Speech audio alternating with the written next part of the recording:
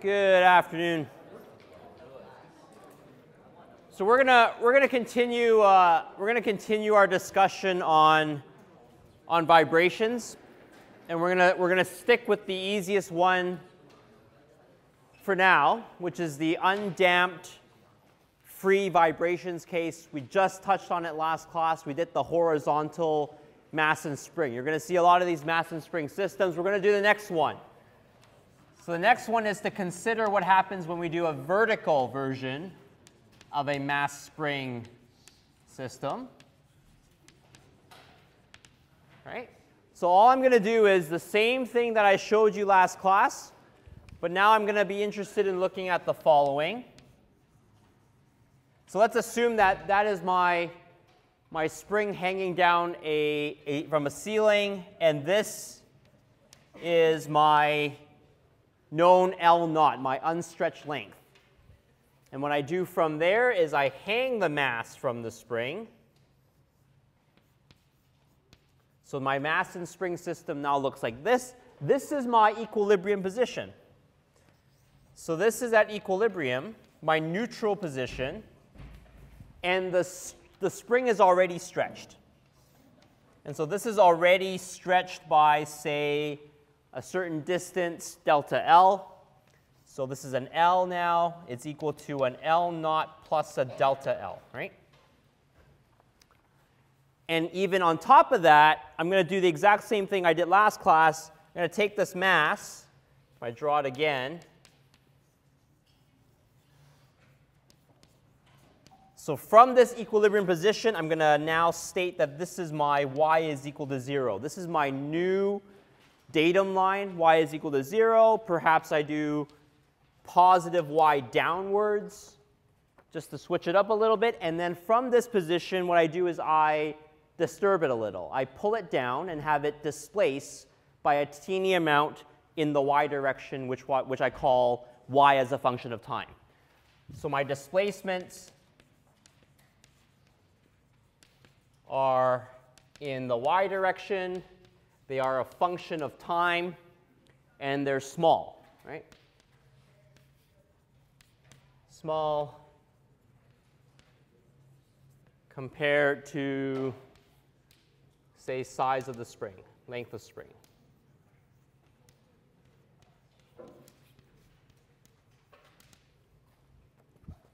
Okay?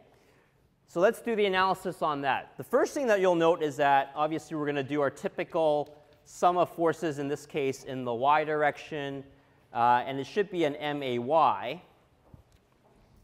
And maybe I'll just look at the first free body diagram. If I do a typical mg down, at equilibrium, what is the force that is just keeping the mass still?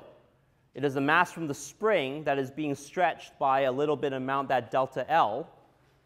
Right? So I'm going to call this my K delta L force. And so at equilibrium, what do you expect? You expect there to be no acceleration in the A. So all the forces are balanced. It's 0. And in the y direction that I've indicated, clearly it would be like an mg minus K delta L. And so I can even just calculate immediately what the size of this delta L would be. The size of this delta L is guaranteed to be a relationship that links together the mass of the particle hanging from the spring and the spring constant K. Okay, so we know what delta L is immediately. Question is, how does the mass behave in terms of y of t when you start to perturb it from its neutral position? So I redo the mass balance equation, MAY. And this time, you'll note that I like to call my AY my second derivative in space. So I can actually write this as MY double dot, just like I did last class, right? I did MX double dot. And now what I'm going to do is I'm going to say this must be similar to this. It should be mg, but it's not just K delta L. Now it would be minus K, and it should be delta L, and plus a little bit, plus the y. Okay? Does that make sense? Basically the same thing, but I moved it, right? I moved it by exactly that displacement y, the function of t that I'm talking about. So this is my y, a function of t, how much I have pulled it downwards and then released it. Okay, so that's my new equation. And then I got to look at what I know and what I don't know. It looks to me like this delta L is now going to be the same delta L that I would expect from my calculation at the equilibrium position. So let me rewrite this as my double dot is equal to mg minus k. And then I'm going to substitute in that mg over k bit plus my variable y. And what do you notice? What you should notice is that this is an mg minus, these k's cancel for this mg. So this mg and this mg are gone. Right. So what am I left with? I am left with my double dot is equal to negative ky. In other words, my double dot plus ky is equal to 0. And therefore, we happen to be dealing with exactly the same ordinary differential equation as we did in the x direction. The fact that the mass is hanging down and already pre-stretching that length of spring has nothing to do with predicting the sinusoidal displacement of the mass as it bobs up and down. Okay? Is that clear? So same as horizontal, which is very, very convenient. And just note that you better pick your datum line correctly and pick it to be y is equal to 0 where the spring is already pre-stretched. And then from there, all of your y displacements are measured from that y is equal to 0 point. Okay? Okay, so that was just a quick little extension of what we did last class. Free, undamped vibrations, now horizontal and vertical, the same thing. We did one example last class already, putting in some numbers. Let's do another example. And because we just got to keep practicing these things to gain more and more familiarity with it. So I'm going to do my typical single mass, single spring system. And I'm going to give you all the information that I started with last class. Right? So I did m, I gave you the mass, I gave you the k, right? And then I always give you these initial conditions with displacement and velocity. So I'm going to tell you here that, see, what did I say here? Y of 0, negative 90 millimeters. Okay, so that's my initial displacement. I've pulled it down. Actually, no. So the downward is positive in my diagram. So this is actually a push-up. I've compressed the spring upward by 90 millimeters. And then I'm also giving you an initial velocity, my y prime of 0. And I'm saying that it is 0.4 meters per second. Okay? And this minus sign means it is initially moving upwards. Initially upward motion.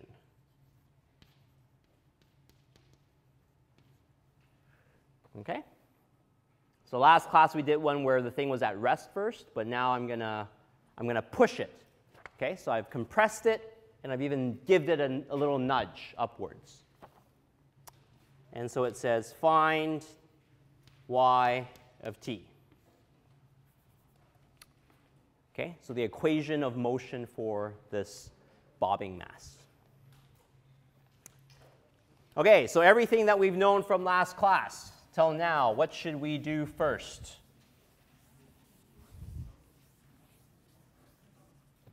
Okay, anybody?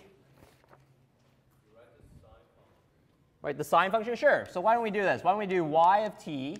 We know a couple things, right? This is part of the section where it's just free and undamped. One spring, one mass. Guaranteed that in fact, I'll start here. Let me start here. The fact that my double dot plus ky is equal to 0, this applies, right? Okay, so this is obvious, but we're going to start there. you do your force balance, this has to apply.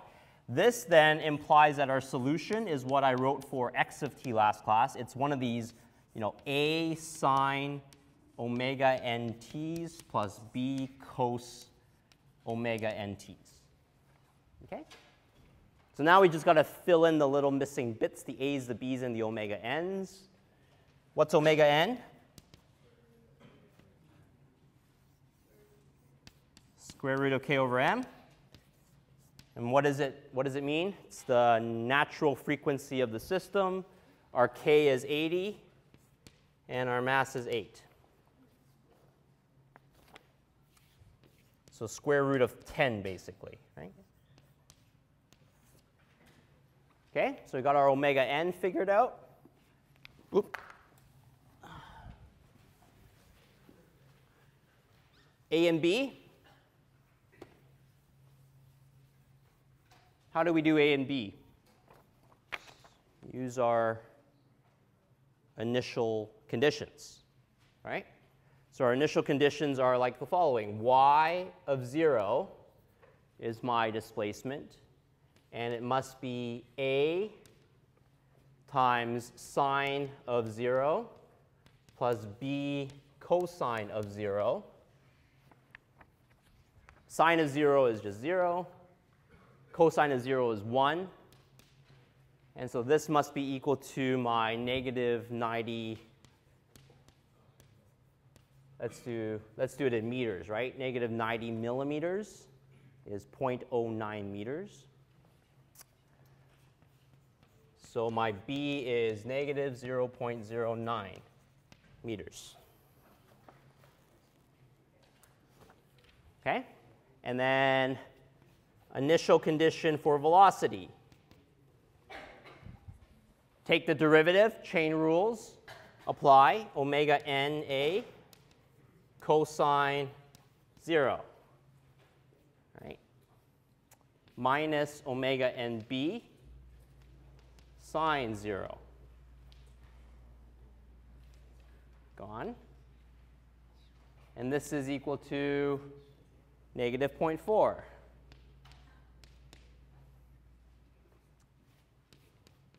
So A is negative 0.4 divided by my 3.16.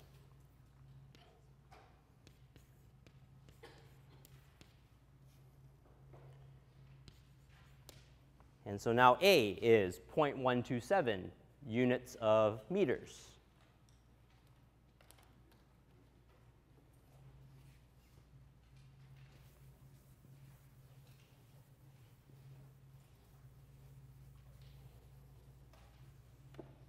Okay, all good? All right, and just so you're aware, this was a meter per second, right? This was a velocity, and then this was a radian per second. That's my frequency. So that's why dividing those two gives me units of meters, and everything checks out. So our final solution is going to be the following. Therefore, y of t is all of these things put together. So 0.127 sine 3.16 t plus b, minus 0.09 cosine 3.16 t.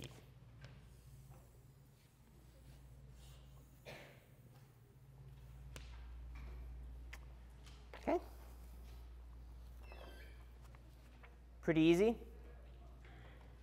All right, so just like we did last class, how do we graph this?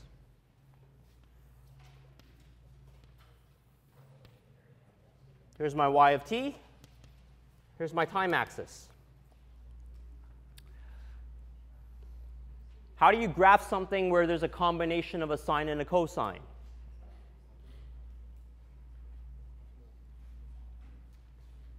What's the amplitude of this sinusoid? Is it the 0.127 or the 0.09, or how do we graph this thing properly here? Okay, not immediately detectable, right? It's not easy to see from this how to graph this, Very different than just the cosine function that I graphed last class. So there's a trick. And the trick is we can actually convert this form to something that is more easily recognizable and graphable.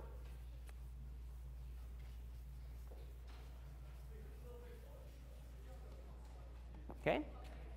So here's the deal. Can I remind you guys of a trig identity?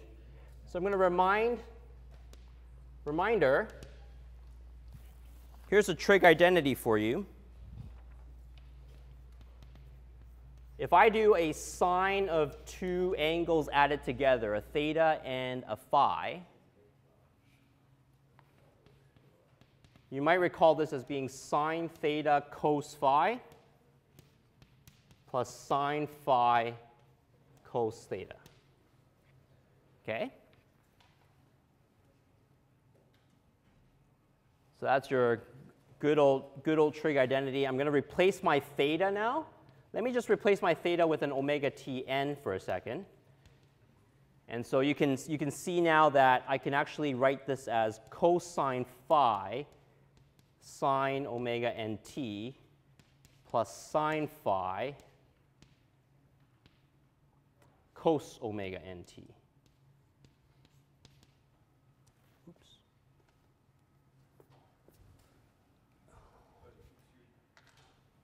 Yeah. I don't have a phi. I'm just telling you right now that this is just a trig identity. Okay? So is everyone okay with at least the trig identity? Let me introduce something else for you. If I multiply this by an amplitude, let me say a capital C, right?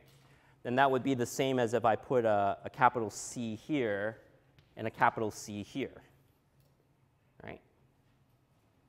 Okay? So what's interesting about this is that this phi is actually a constant angle in this particular case, the way that I've written it. It's meant to represent something. This really is in the form of our typical solution, the A that I was looking for. So this is kind of like an A. This is kind of like a B. They are the same constants that we were solving with our initial conditions, the displacement and the velocity. All I'm really saying is that you can write a combination of a sine and a cosine with A and B as the constants, as the amplitudes of the individual sinusoids. You can actually combine that using a trig identity and rewrite it in this form. Now, this form is much more easily graphable, and I'll show you why in a second. It's because this C is literally the amplitude of this one sinusoid, and this phi represents a phase shift. Okay? So the curve shifts to the left or to the right. Okay? So let's take a look at the math behind this, and I'm going to use this as my example, the one that I just solved. And let's plug in some numbers and see if we can actually graph it from here. Right? So I'm going to just summarize here. Therefore, expect to do this a lot. Expect to say y of t is equal to a c sine omega nt plus phi. And we call this like an alternative form of the solution to y of t. Okay? And just from the way that I've connected these two things, it should be pretty obvious that what we want is to do the following. We want to say that A of cosine phi,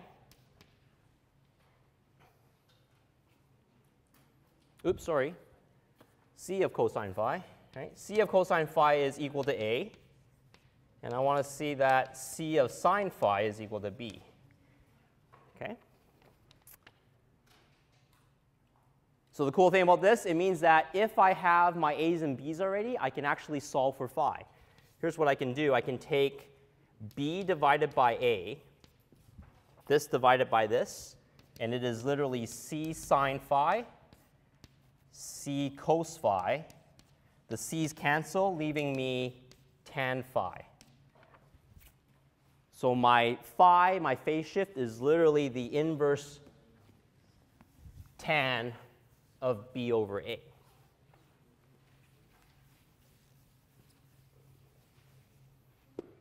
Okay, so that's pretty cool. It means I can do the following.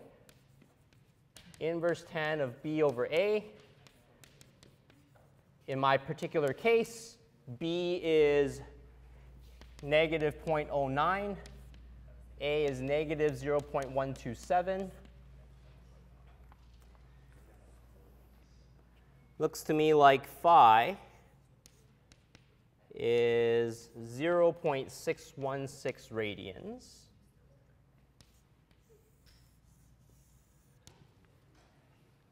Okay?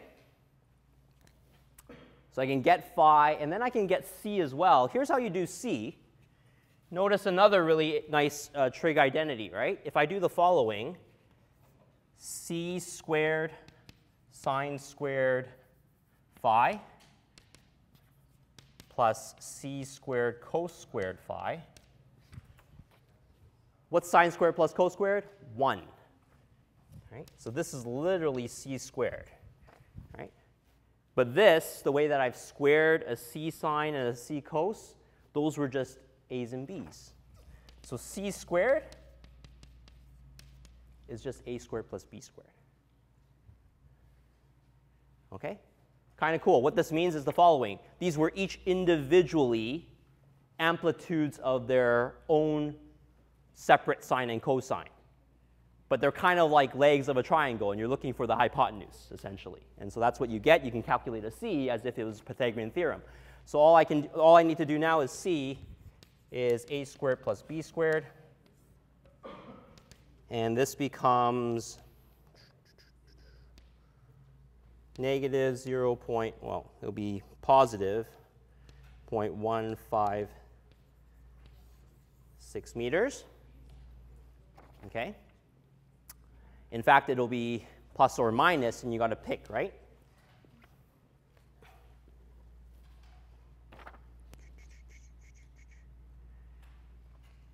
Okay, so with this square root one, you can get two solutions. You've got the magnitude, that gives you the amplitude.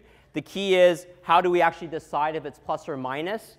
There's a quick and easy way to do it. Just make sure that when you plug in your phi, it agrees with your initial A, right? So you could have easily gotten C as well, just from any one of these. And I can prove to you that it has to be the negative. So let me erase this equation now. And let me do the following. Let me say that C is equal to A cos phi, therefore is negative 0.156 meters. So it's the negative. And my alternative solution is now y of t is equal to negative 0.156 sine of omega n plus my phi, 0.616. Okay? A new form of the exact same solution.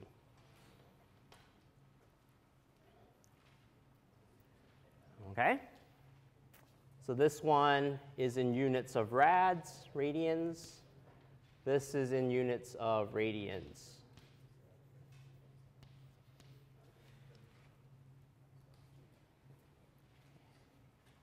Okay, any questions? I'll take a quick pause right there. Anything that is concerning right now to anybody? Yeah.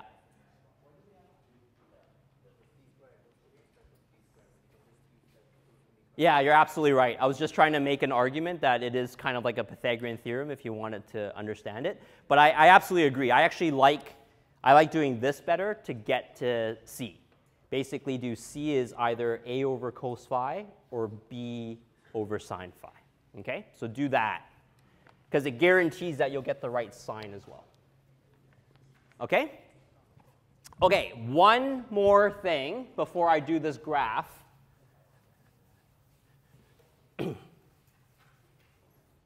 And it's related to the fact that I still don't know 0.616, how to properly shift my graph in an axis of time. It's related to time. Okay?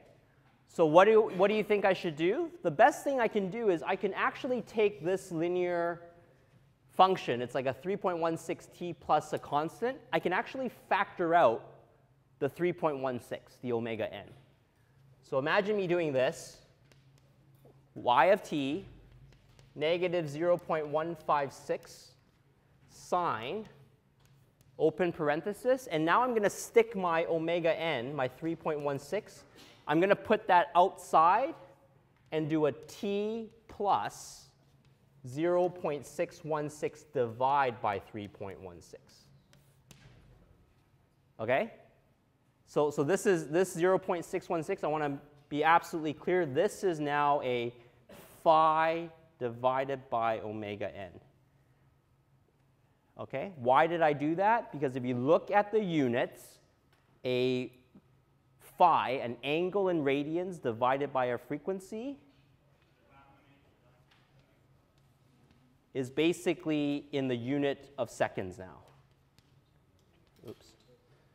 So this is the actual shift in time on this time axis that I want to draw. Okay? So this becomes y of t is equal to negative 0.156 sine 3.16t plus 0.195, like that. Okay, and now I'm ready to graph this. So the graph is as follows. Normally, we would have a sine curve. My sine curve would look like that after one cycle. Okay? One cycle, how long of a time is one cycle in our case? Use the equation that I came up with last class. It's for a period. A period is 2 pi radians over omega n. So 2 pi divided by 3.16. It's about 1.99 seconds. Okay? So right here, this is a t is equal to 1.99 seconds, one cycle of my sine. I'm now going to flip it because it's a minus. So I'm going to now do, that's my flip. This is clearly my amplitude here. So this is a negative 0.156. Okay? And now I'll show you the shift.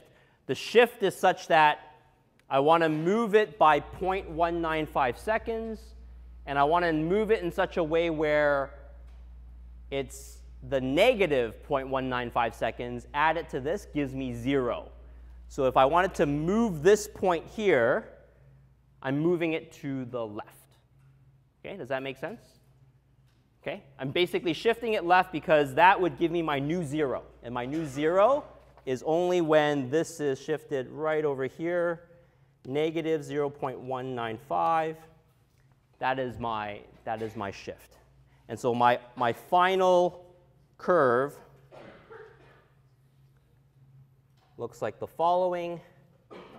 It's the solid line in all of that. And the time now is going to be this minus that. 1.795 seconds is that new point. And question? What do we do with it? We've taken it into account by figuring out exactly how long it took for one cycle, the 1.99. It was determined by this 3.16. Okay?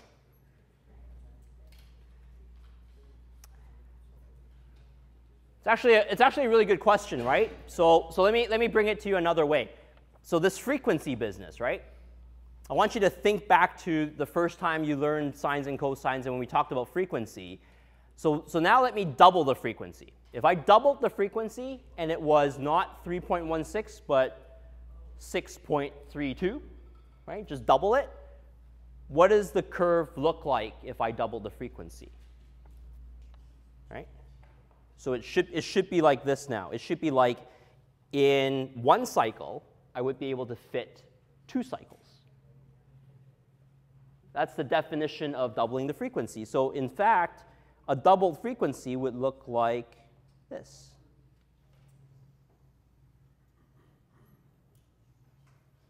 Right? That's a doubled frequency, right? 2 of the same curves in the same amount of time. So that 6.13 becomes a 6.32. But what happened to all of these points here? Well, this point right here, where I did just one cycle of it, right? It's no longer at 1.99. It's now half the time, right? In half the time, we did one cycle. And that's exactly, it's borne out in the fact that the frequency is moved out of here. Okay? More practice, more examples, and you'll get the hang of it. Okay, anything else related to this problem? So, recap so far through half the lecture, right? I revisited the horizontal case of undamped free vibrations, but I made it vertical. Nothing changed in the ordinary differential equation. We solved everything the same way. Okay? I solved the problem the same way, and I gave you an alternate solution that gives you an amplitude and a phase shift. Okay? So you're frequently going to be asked now to write your solution maybe in the form of a c sine omega nt plus phi. Okay? And so the next thing that I want to do is now I want to extend these problems to not just one mass and one spring.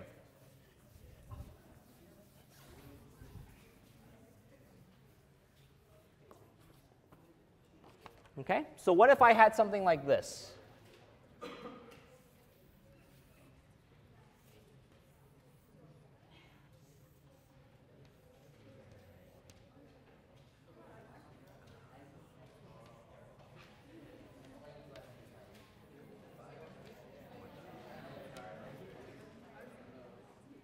Okay? So here's my mass. Got a K1, a K2, K3, and a K4, right?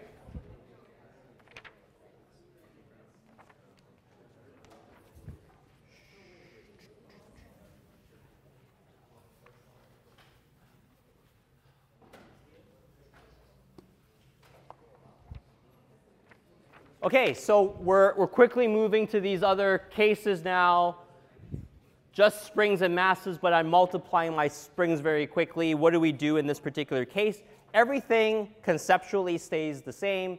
What I'm going to do is I'm going to suggest that at equilibrium, the mass is sitting at x is equal to 0. You're going to move the mass in the positive direction.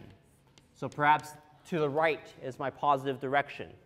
And you're going to start writing your equations and your force balances like this, right? MAX is equal to mx double dot, right?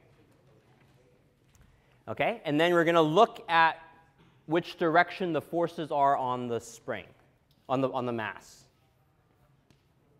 So what happens if the masses move to the right? Two springs on the left, what happens? They get stretched. So when they get stretched, there's going to be a force that pulls them back, and it'll be K1x, K2x, right? How about the two springs on the right, though? They're being compressed in this case, right? So when they're compressed, they want to go back to their original shape, and they'll push back. So it's K3x, K4x. Okay, so it's actually interesting, even though the springs are on the two sides of the mass, because two of them are stretched, two of them are compressed, all four of them will want to return it back to the equilibrium position. So all four of those forces are acting to the left. So that means I could write this as follows: minus K1x minus K2x minus K3x minus K4x, which then means that I can group all the k's together. And so I can actually write this as mx double dot plus K1 plus K2 plus K3 plus K4 is equal to 0. Okay, so very handy. Okay, it's also very handy to sort of just sum all of the springs together. We can call that an equivalent spring constant. So perhaps I can write this as a mx double dot K equivalent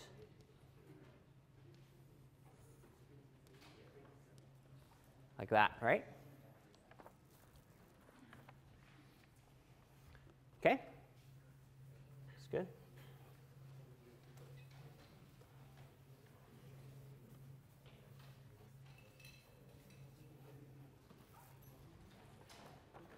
Okay, so I'm going to now, these are what I call springs that are in parallel.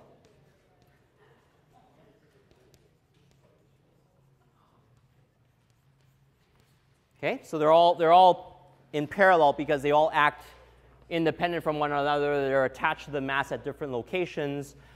As you can imagine, I might be able to do something like springs in series. So what happens if I do springs in series? It's kind of like if I did this.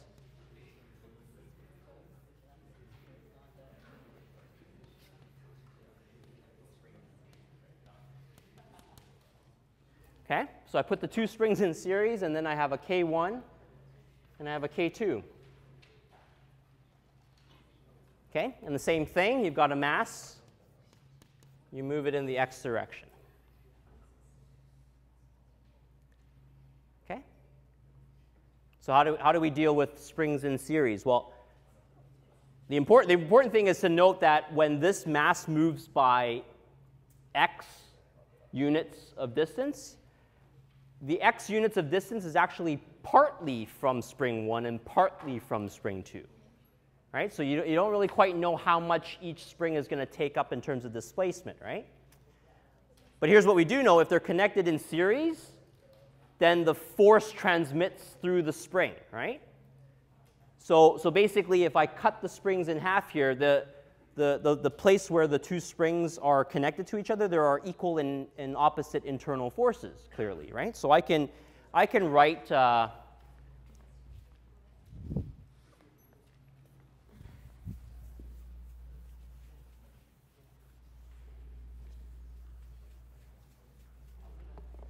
this as follows.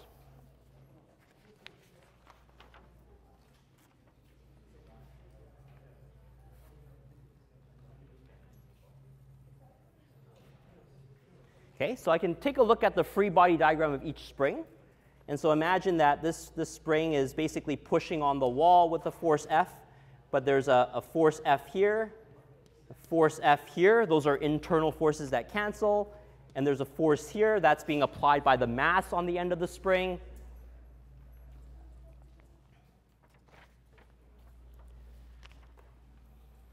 Okay, and then I want to make sure that the displacement from spring 1 here, this is a K1, that it displaces by x1. This is K2, and it displaces by x2, right? Okay, so the way that I would set up these equations is going to be like this. It would be sum of forces in the x is my mx double dot. Okay, and it's effectively equal to both like a force that is equal to K1 over x1 or a K2 over x2, right? So here's my force. The force is K1 x1. Force is also K2 x2, right?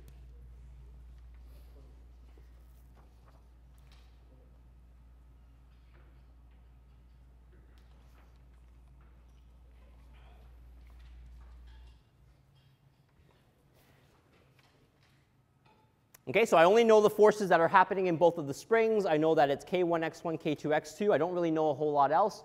But what if I tried to find, again, like an equivalent spring constant? How would that look? Essentially what I'm saying is, let's try to take these two, and if I wanted to see how far the mass was pulling both of those springs, it would be the equivalent of me saying there has to be like a KEQ with a total x, where this x is equal to my x1 times x2, like a x1 plus x2.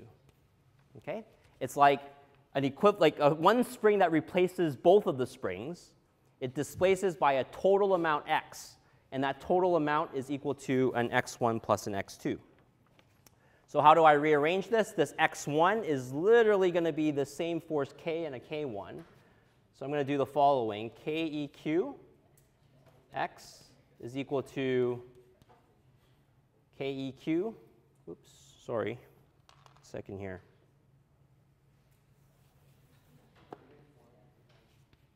X is equal to x1 plus x2.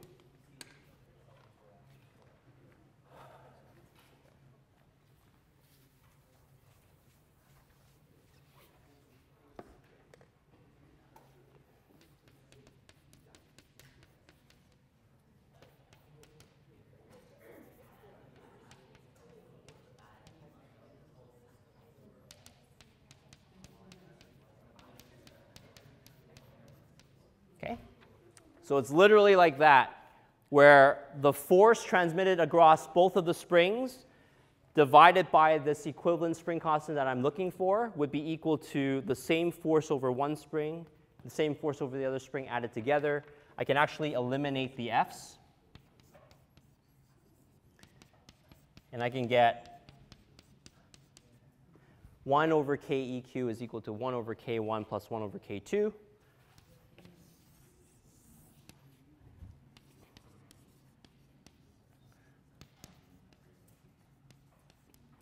Okay. So by now you're probably seeing this analogy with electric circuits, parallels and series and everything else, right? And so the way that you view it is these springs, they're really just like capacitors, right? Capacitors are meant to store energy, store electrical energy, and springs store energy, right? They store elastic energy. And so when you look at it, when two capacitors are in series, effectively, you have the same equations, right?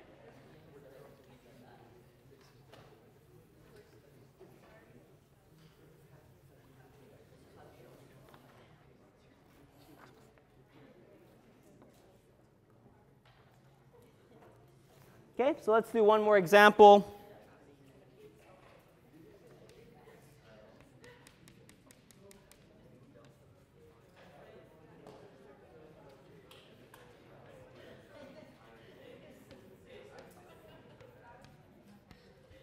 We're going to do one of these, right? So 3 springs all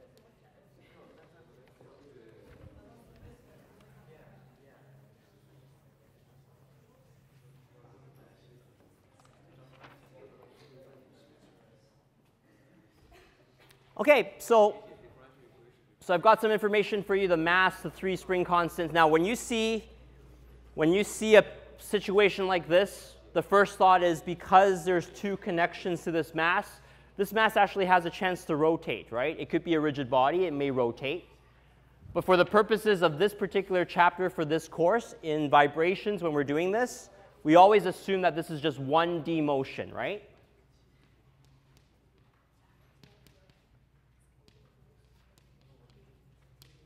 So no rotation of the mass.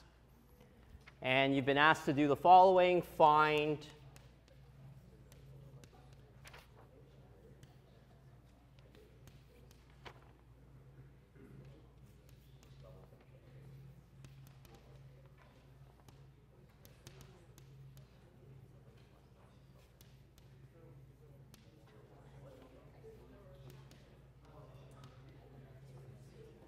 okay? So you're just basically asked to find some properties of the behavior of the system, the frequency, the natural frequency, the period. You're being told an amplitude, and we're asked, what is the maximum velocity and acceleration now of the mass? At what point do they reach a peak in its acceleration and velocity? So now we're being asked to find things like maximums and minimums in the problem, right? Okay? So here's our solution. Omega n is clearly going to be a KEQ over mass, so equivalent spring constant, right? In other words, we still want it to be in this particular form. We want it to be an nx double dot. The whole point is you want to solve an ordinary differential equation like this that gives you meaning to omega n. And so we need to lump all the KEQ, all the K's together to make ourselves a KEQ. Okay? So how do we do that? The first thing you do is you make sure that you combine K1 and K2. So the first KEQ is, like a KEQ on the left is literally a 1 over K1 plus 1 over K2, right? So this is like a 1 KEQ left. This is a 1 over 60 plus a 1 over 240.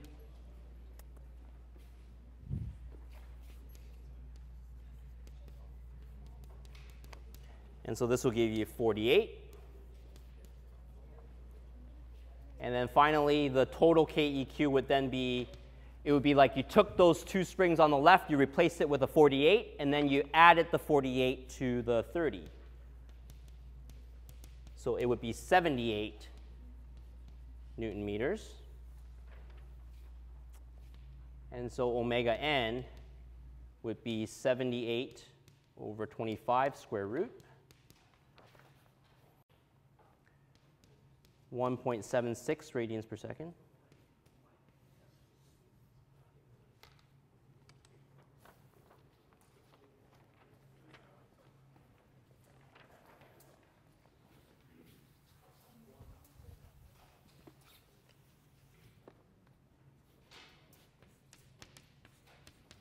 So period is just that, 2 pi over omega n.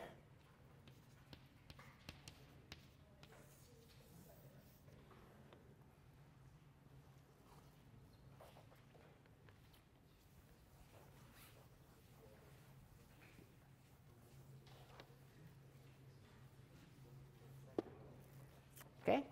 And then for your solution then, I'm going to start piecing all this stuff together. Here's what we're going to do. Remember I did the alternate solution and I had an amplitude? I just gave you the amplitude from part B as 3 centimeters. So I can literally write this as 0.03 meters times the sine of omega nt, right? Omega n, I've already got the answer, 1.76 t plus phi, right? I don't really know phi yet, so we can find phi. But I don't even need phi to answer this question. This question is asking me to find max velocity, max acceleration, right? So what does that entail? That basically says the following. Max velocity is when if I took my solution and I looked for the derivatives of this thing, right? The derivatives of them are going to be equally the same type of form in sinusoids and sines or cosines, right? So I'm going to take the derivative. And so what you're going to get is for velocity, velocity would be y dot t, the derivative of my displacement equation. And all that ends up becoming is take the omega n as the chain rule, it comes out. So it's literally 0.03 times omega n times the cosine of this, right? And if I take another derivative, then that gives me the solution to acceleration. This is y double dot t. And this becomes 0.03 omega n squared, because it's another chain rule, another omega n pops out. The cosine becomes a negative sign. So I'll put a minus sign in front. So we can do the following. But what exactly is the maximum velocity or maximum acceleration? It is the amplitude of each of these, right? It's as if, because cosine is between plus and minus 1. So the amplitude gives you max velocity after one derivative. And the amplitude down here, this 0.003 omega n squared, this is the one that gives you your max acceleration. Okay? So that's typically the types of things that we're going to be asking for. We want you to find this solution, and then we're going to ask you to look for things associated with the sine curve. It gives you information about the motion of the mass. Okay? Any questions? All right, otherwise, have a great weekend. I'll see you guys on Monday.